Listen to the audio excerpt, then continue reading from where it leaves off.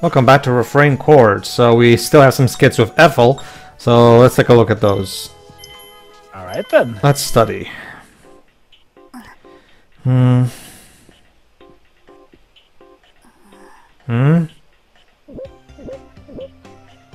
I think she's wiping. Ah, I got it. Our son. Oh. Like this, Karen? Let's see. Let me have a look. Ah, this one is incorrect. I see. You figured out the previous problem, so you should be able to get this one too. Keep trying, Ethel. Studying sure is hard. If you give up now, it's game, set, match. Why a tennis? Whatever. Go Well, on. game set match is a general term for like game over, essentially. What's with the long faces, you two? Allow me to give you Who likes that? the Yeah, invisible. take this, yo. Yeah, like seriously. What? Why, if it isn't Fleur and Al. Notebook at the ready, AC. Were you studying by chance? It's gonna be on the test. Yes, Karen's been tutoring me, but it's hard. Oh, okay, so that's how she's able to function better here. Perhaps all of you have influenced Ethel. She says she wants to go to school now. I've been trying to teach her the basics, but unfortunately it hasn't been going as smoothly as I'd hoped. I guess she's still trying. May I take a look at your notes? Sure. Oh, I see. You solved quite a few math problems. Pretty impressive. Unfortunately, you cannot pass this air until you reach 70 quota, so... As for this As for this last problem, you were terribly close. your calculations are wrong, Ectopascal. You have everything right up to the halfway point. Your method of solving isn't wrong. You just got... Sorry. That's okay. Ah, I see. I think you're on the right track, Ethel. Very impressive stuff. Ah, Wow, genuine constructive criticism. You know, like a professor should give. I'm almost there. I've just got to keep trying. Great! That's the spirit! Riding free. If I give up, it's game, set, match. That's what Karen taught me. In other words, it's not over as long as you don't give up. Those are good words to remember. As told by the protagonist of Blue Dragon. Well, it's not like I came up with them, but you know, a mantra's a mantra. Okay, one more problem to go. Ethel's making very steady progress, isn't she, Karin? Yeah. She still makes mistakes sometimes, but studying is all about effort over time. Don't worry if results don't come right away. Indeed. The more she learns, the more she'll enjoy her studies. But don't forget to give her positive reinforcement. That's the trick. Especially when the exams come. Positive reinforcement? Oh, maybe I haven't been complimenting her progress enough. I'll think about it. Thank you, Al. I feel as though the scales have fallen from my eyes. I don't know, I think she was doing fine so far. That's very good to hear. Keep up the good work. Well then, we'll be off. I'm just... Whoosh. I was just here to look pretty. Al really is a wonderful man. All done. Look, Al. Sorry, he's already gone. Huh? Where'd he go? He just left. Oh, I'll have to show him next time. Boy, the group really has grown attached to Al. He's like the group dad. Ethel, you solved the problem, right? Sure. Let me here. see. Let's see. Correct! Amazing, Ethel! Amazing? Yay. All your hard work and studying paid off. You did a great job. You're complimenting me. That makes me so happy. Aww. Well, when you're happy, I'm happy. If this is what it takes, you'll be hearing a lot more compliments from me. Then I'll keep trying my best. Will you keep looking over my work? No. Of course I will. We'll do this together. Because we're fairy fencer heroes. Yeah. And we're Together. all in this together. Once Please stop we singing. Bahus! Goodbye, And now it's time for Bahus' cooking lesson! Okay, so basically Ethel getting tutoring and stuff. Sure, Something's, I'm fine with this. Something's, no. this was already kind of a thing in Evan Dark Force as well anyway, so... She's getting hungry, The basically. good smells are coming from over here. Ah, Bahus is making sweets. Oh, you guys again? You guys? I already gave cookie to the other gremlins, so, you know. It really is just like last time. Oh, Rinne's here. Yeah, I smelled something good. Smells always draw a crowd. Can't get a moment to make my pastries in peace. Yep. It's not our fault they smell so good. It's a compliment. Good point. Look, I'm flattered. But it'd be nice if you helped cook every once in a while instead of just eating. Fair point. Hey, don't trust Fang to get near close to the kitchen. We can Oh help. God, we can no. help. Sounds like fun. I've never made pastries before. I want to try. Wait, I didn't really mean it. Then why did you say it then? Like, I think he was Boo. bluffing in a sense that they thought Trying they to would shy away discourage from them, yeah. work. You really want to try that bad? yeah. Yeah. Yeah. Let us help. Alright, fine. Still better than handling Harley. Yeah, true. Really? Really? Yes. Really? Yay! I'll do my best. Oof. Around my mouth for 1 second and now I'm teaching kids cooking class. Well, What treat are it we- like little chef. What are we gonna make? I'm in the middle of baking a pound cake, but that's already in the oven. Let's see. What could we make that's not too difficult? How about pudding?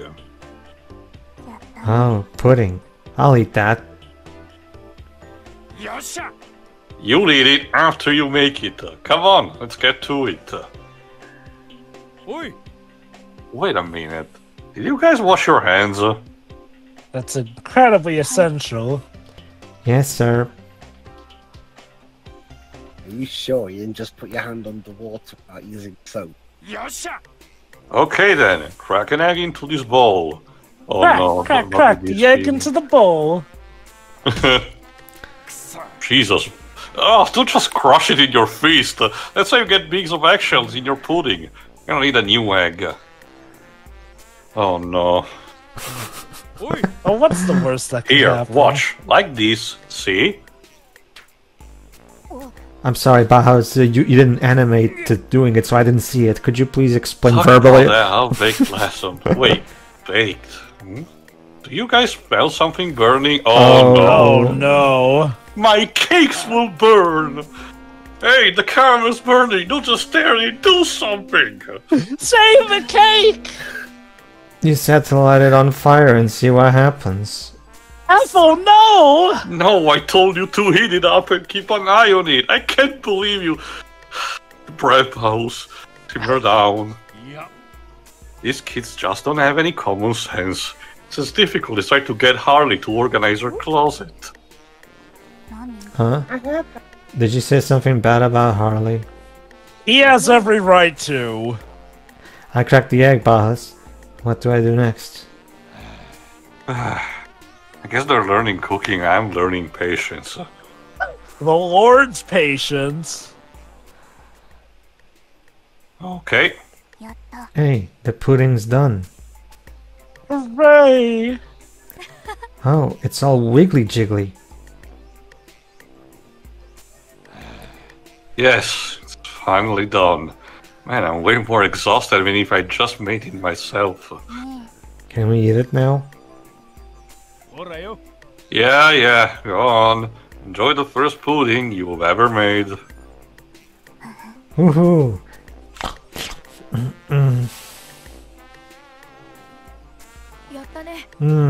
It's so good.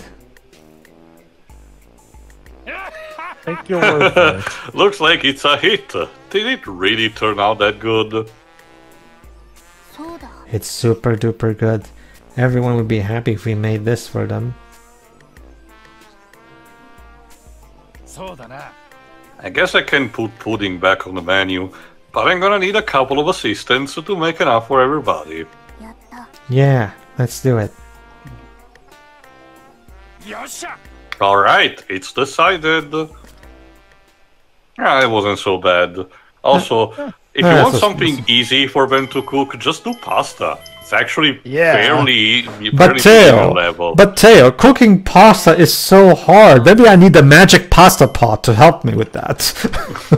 I mean, at the very least, you're not doing like a lot of people in the UK and America and break down the spaghetti.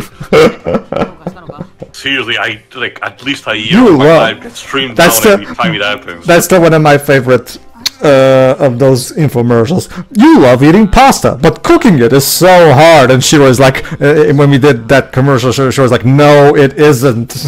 Pasta was literally the first thing I ever learned how to cook, so no, it's not that hard. Remember, Joe, that's the basic formula of the infomercial. Create an artificial, have people act unrealistically incompetent to artificially create a need that doesn't actually exist. So it's so easy. My school doesn't even bother having it be the first thing they teach you to cook. Here you go. Oh, wow. All right, so this is actually a rehash of another skit that was in Diamond Dark Force, where Fang uses a light from I think it's mirror. like to have her chase it like she was a cat or something. Yeah, this was also a thing in Advent Dark Force, for those who don't remember. I think I did remember it. Fang, you imbecile. Also, I noticed the sound effect. Yeah. Wow, nice moves! I mean, we can animate those moves, but yeah, nice moves. Hang on. Pretend that she did ninja dodging. I mean, okay, to give them the smallest amount of credit, like, at least they had her go side to side to side to side, which you do see some cats do, so... I'd say that one suffices. You know, it's funny though, we never really... Okay, we did mention this in the original Advent Dark Force, but I don't think we complained about it nearly as much as we are in this game. So basically he's taking her fishing.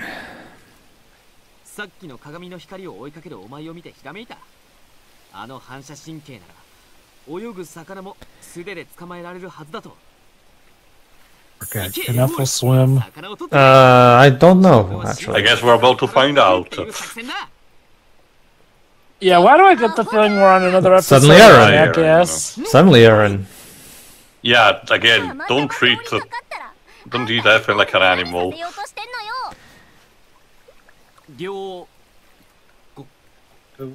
We're just going fishing.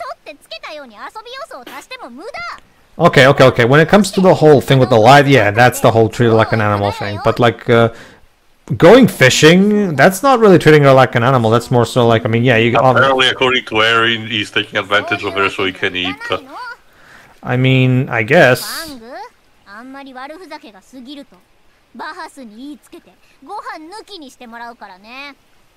Igazo. Let me guess, the irony is that she's treating him like a pet.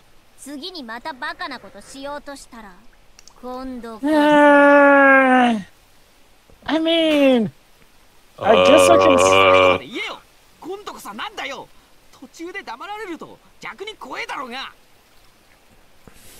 Also, where did the music went?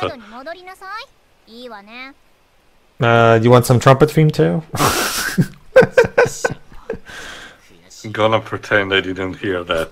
Well, remember, one of my favorite moments the first one is a point where the music stops, and Jova's like, wait, where did the music go? And the trumpet theme immediately starts playing after Jova says that, and Teo turns to Jova and he goes, and I quote, Jova, shut your trap.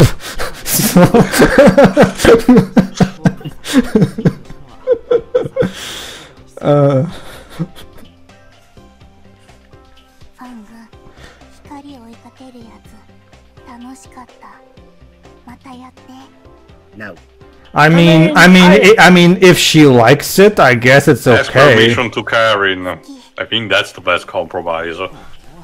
I guess, like, Ethel... I don't know, Ethel's 16, she's old enough to make her own decisions.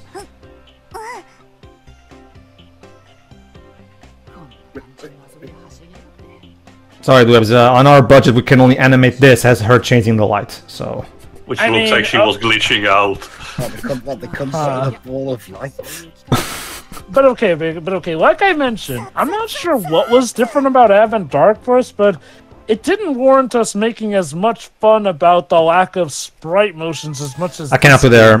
I can help you there, Jova. Well, I can't speak for you guys, Jova, but I know exactly why that's the case for me, actually, because I still think even though technically Advent Dark Force's writing is worse, I still had enjoyed that game more because it felt like things were happening more in the plot of that game. Yes, there were terrible things happening, terribly written, and we've talked about it, blah, blah, blah. Yeah, obviously.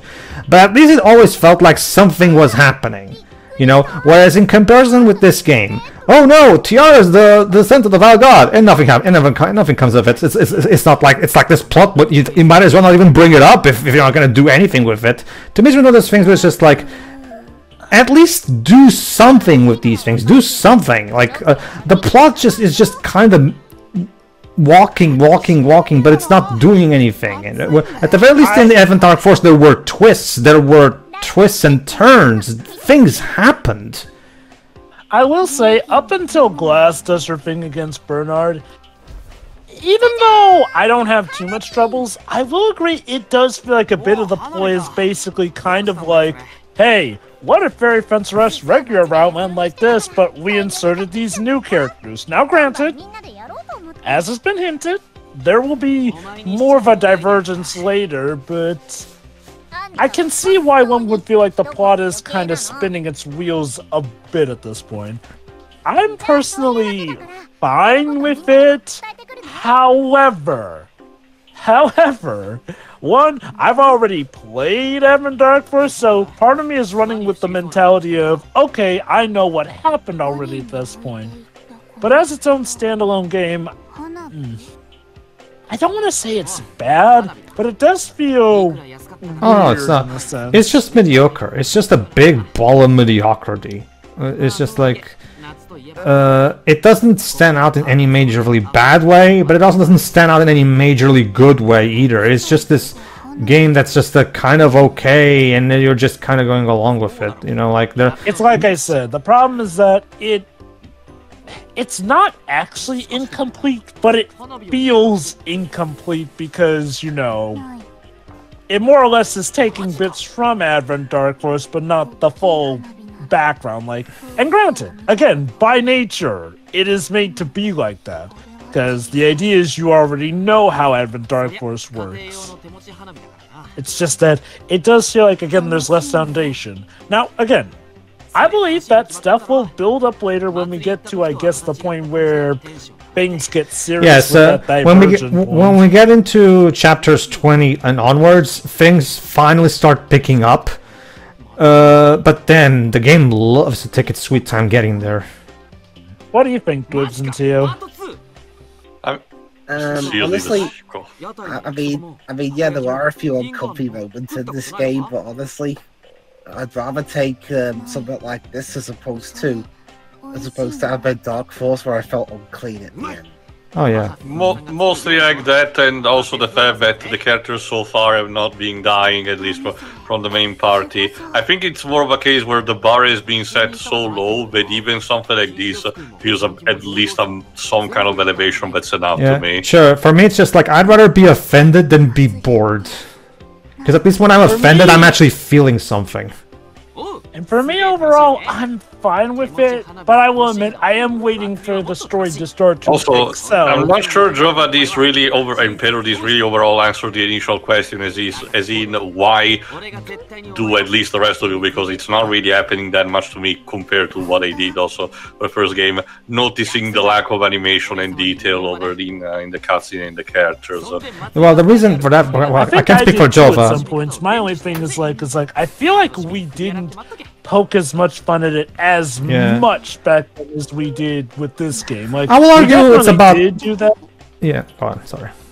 Granted, it's been a while since we commented on it, so who knows? Maybe I'm forgetting that we did spend a lot of parts raking fun at it. I guess. I will argue so far. For me, it's one of those things. It's a combination. Sorry. It's a combination of two things, in my opinion, Jova. One, like I said, the plot. Doesn't have that much distractions. Even if they were bad distractions, the Avatar Force had more distractions from that. Second, the fact that and I will die on this hill, the presentation in this game is actually worse than Avatar Force, which makes it more noticeable. Oh, yeah, absolutely. That's the main reason, because the presentation in this game. Remember, this game has so little gameplay time that most of this game is just cutscenes. As a result, the focus, and as a result, it's much easier for us to focus on those aspects. You know, again, one thing that we do know for fact is that this is arguably the cheapest Compile Hard or Idea Factory game there is. Just on the stance alone, that this is the only one that doesn't have a proper English dub, essentially. Like, all other games, except for that one other one, but that's like a much smarter thing. Like, well, this is like the only main game of theirs to not have a dub. Yeah, Neptunia Virtual Stars and Neptunia Kagura crossover don't have English, but the second Kagura games never have English dubs to begin with anyway, so I'm guessing they just operated on that logic. And Virtual Stars didn't get a dub because it's VTubers, and they didn't want to dub the VTubers, basically. Yeah, like, you know, I mean, so those had special cases, but this is, like, the only game that doesn't have a special case, that doesn't have a dub, and, like, again, that alone would make it probably the cheapest dubbies. I'll have to adjusting for inflation. One of these days, I'll probably look into Hyper Devotion Noir, which, remember, that's the Neptunia spin-out that this team made before they made this, because it's gameplay-wise, it's the same game as this. But if I remember correctly, it has an English dub, so at the very least there's that, because, you know, Neptunia is their star franchise. So, but from a gameplay perspective, if I remember correctly, from what little I've looked into, I haven't taken a look too deep, but from what I've looked into, it's basically the same as this game, just battles and nothing else. There's no dungeons. But here's the thing, I'll put it this way, and yes, to be fair to Refrain Chord is not being sold to you as a mainline Fairfence Rev game, it's being sold to you as a spin-off, technically. Well, it's still sold at $60, like you said. Oh yeah, well, that's the thing too. They do that with all of their spin-offs, even the Neptunia spin-offs. True, but I think that's one of the key components. I think this was released for like $25-$30. I think it will be much more manageable. Oh yeah, no, definitely. Like, trust me too, and I will agree with that. Like, if this game was released at $30, I would be much more forgiving on the presentation. But again, it wasn't. So it really is one of those cases where it's just like. And even then, like, I've seen games that take this approach to their presentation and do it better. So even on those standards, I've seen RPG developers do better than this.